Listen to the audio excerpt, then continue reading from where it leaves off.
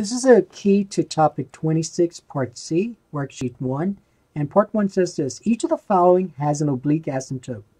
And you want to find the oblique asymptote using either long division or synthetic division. Make sure you show the work. And then you use your own paper. So you have 3 functions there. And then number 2, part 2, it says, determine the following rational function has an oblique asymptote. Indicate yes or no.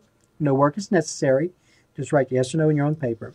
Okay, so let's just kind of remind ourselves something about oblique asymptotes. So the word oblique and slant asymptotes mean the same thing. And oblique and slant asymptotes are actually linear asymptotes. So when you draw oblique asymptotes or slant asymptotes, they're going to be lines. Now, a function will have an oblique asymptote if the degree of the numerator is exactly one more, just one more than the degree of the denominator. And if that's the case, then to find it, you're going to use long division or synthetic division, and the quotient is the slant asymptote. Okay? So let's look at number 1. So here's number 1. So in number 1, you have y equals x cubed minus 125 divided by x squared minus 8x plus 15. All right, now remember, you're told it has an oblique asymptote. And you can see that is true because, look, the degree of the numerator is 3, the degree of the denominator is 2. 3 is 1 more than 2. So that's why it has an oblique asymptote. But you got to find it. So to find it, you have to use, in this case, you have to use long division because you cannot use synthetic division here. This is not linear. All right, so you have to use long division. So let's go ahead and use long division. Let's use long division. So we have x squared minus 8x plus 15 divided into, and then remember you are missing some terms here. So you have x cubed plus 0x squared plus 0x minus 125. Okay, so x squared into x cubed is x. X times x squared is x cubed. X times a negative 8x is a negative 8x squared. X times 15 is 15x. And now you're going to subtract. And when I subtract, I get x cubed minus x cubed is 0. 0x squared minus a negative 8x squared is remember, this is going to be positive ax squared, right? So if you have to rewrite this, the opposite of a negative 8x squared is a positive ax squared. So 0x squared and 8x squared is 8x squared. 0x squared subtract 15x squared is a negative 15x. I'm sorry. 0x squared subtract 15x is a negative 15x. And now let's bring in the next term. Then we do the division all over again because you stop when the degree here is less than the degree here. No, they're the same. You continue on. X squared into 8x squared is positive 8. 8 times x squared is 8x squared. 8 times negative 8x is a negative 64x.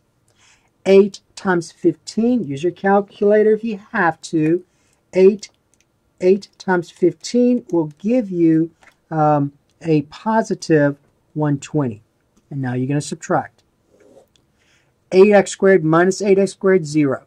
A negative 15x subtract a negative 64x. So that means negative 15x plus 64x. The opposite of a negative 64 is a positive 64. So 64 minus 15, that gives you 49x. And then negative 125 subtract 120, that is negative 245. Okay, so notice the degree here is 1, the degree here is 2. So since the degree of the remainder is less than the degree of the divisor, you're done. So this is your slant asymptote.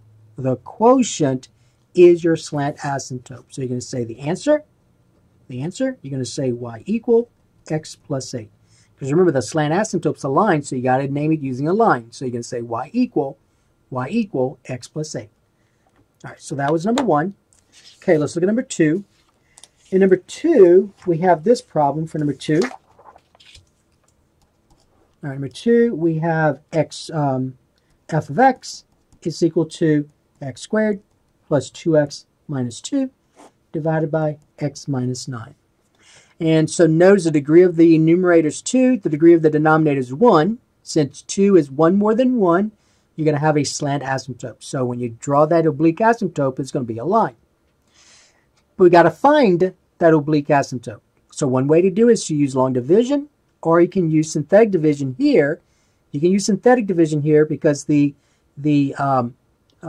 divisor is a linear factor and the coefficient's 1. So we're going to do it both ways just to remind you how to do this. First of all, let's use long division. So you can say x minus 9 divided into x squared plus 2x minus 2. So x into x squared is x. X times x is x squared. X times negative 9 is a negative 9x. And now you're going to subtract.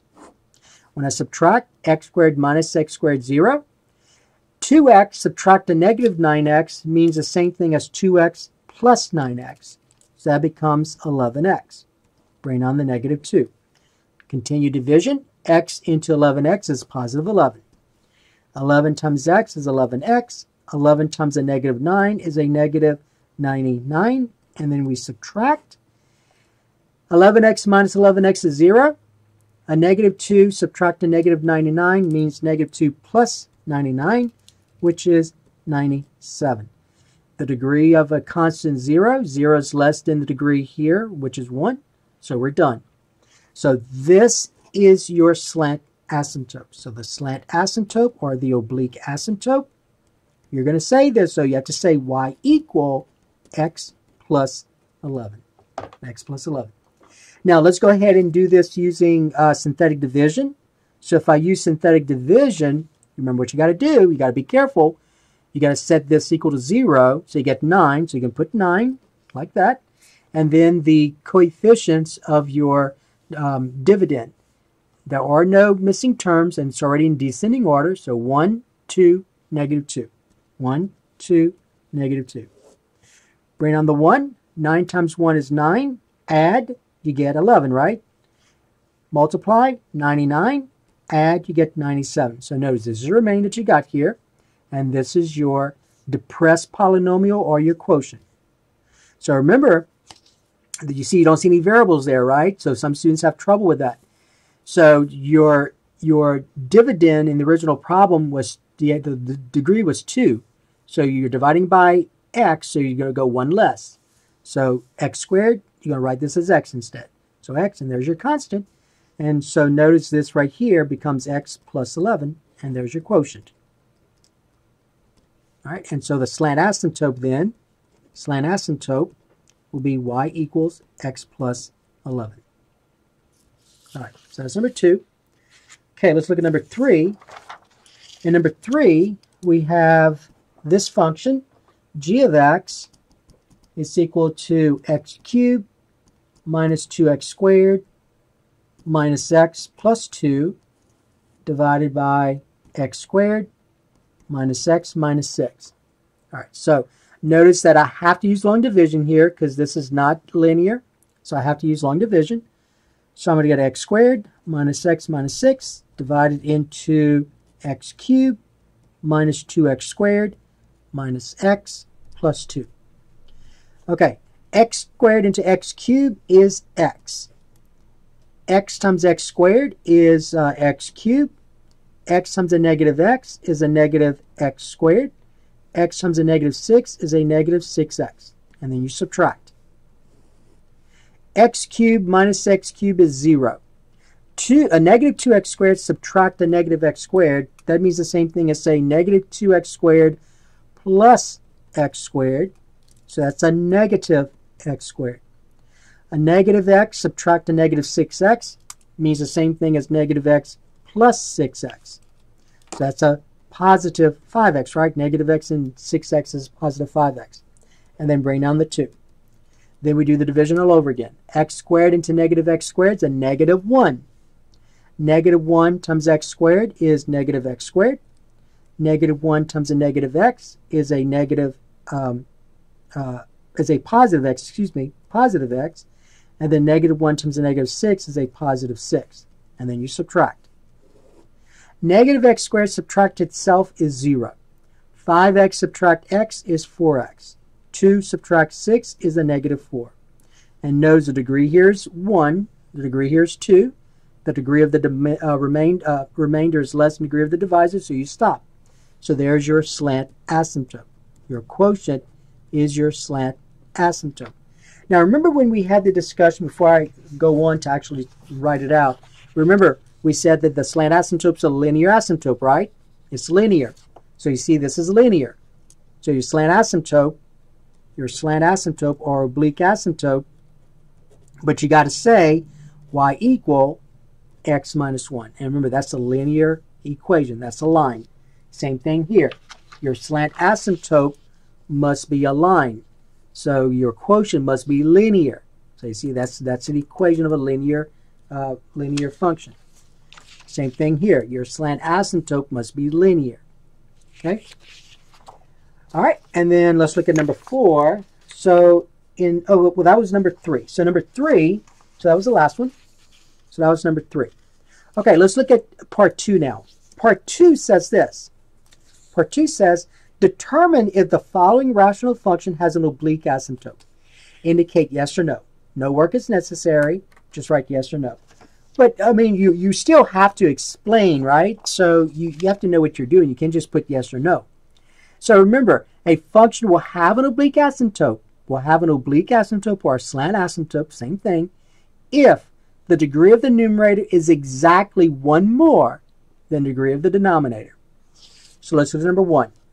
So in number 1, so this is part 2, number 1, part 2, number 1. So we have h of x is equal to 2x squared divided by x to the 4th minus 16. So you got to look at the degrees. So the degree of the numerator is 2. The degree of the denominator is 4. Since the degree of the numerator, is less than the degree of the denominator, so the degree of the numerator is less than the degree of the denominator, you have the h of x will have a horizontal asymptote instead. Okay? So there are no oblique asymptotes. No oblique asymptote. Okay? So the answer to number 1 is no. Okay? So the degree of the numerator is less than the degree of the denominator. Number 2. Q of x is equal to 5x squared minus 16x minus 2 divided by 3x squared minus 7x plus 4. All right, so the notice here the degrees are the same, right? So degrees are the same. So you're going to have a horizontal asymptote again. So since the degree of numerator equals degree of denominator, okay? So degree of numerator equals the degree of the denominator, Q of x will have a horizontal asymptote. So there are no oblique asymptotes. All right. So the answer number 2 is no. Okay. Number 3. So number 3, g of x equals x to the 5th minus 35 divided by 2x cubed minus 6x plus 1.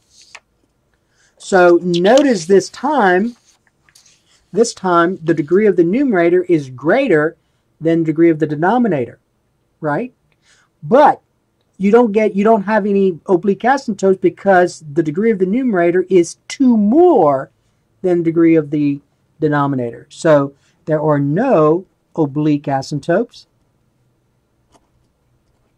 There are no oblique asymptotes since the degree of the numerator is 2 more than the degree of the denominator. Okay, so remember, in order for you to have an oblique asymptote or a slant asymptote, it has to be exactly 1 more. Exactly 1 more. This is 2 more. 5 is 2 more than 3. All right, so that is the key to topic 26, part C.